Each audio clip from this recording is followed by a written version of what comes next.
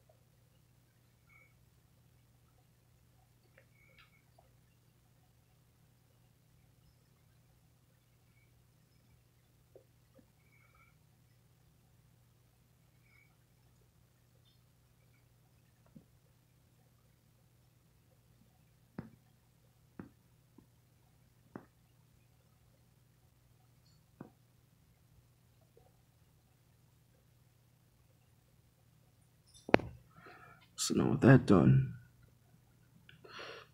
the giant Cuban owl only made one appearance, and that is in Zoo Tycoon 2 mod.